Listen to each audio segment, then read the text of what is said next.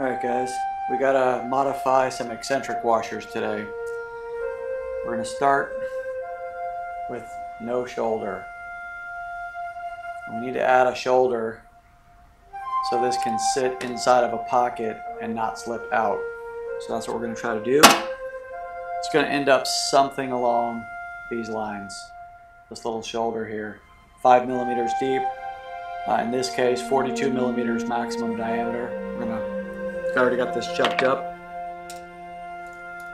Let's get this set up. So in this case, 41.64.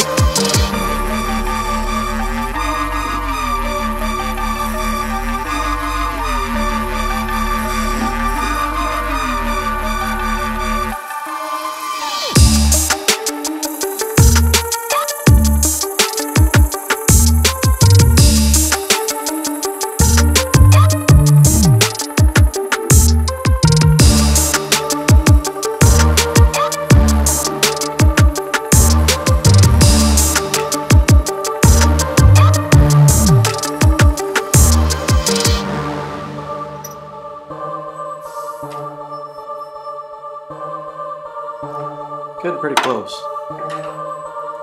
already. We got a little ways to go.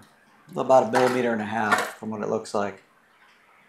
And yes, we're working in metric because it's for a Japanese machine. Run everything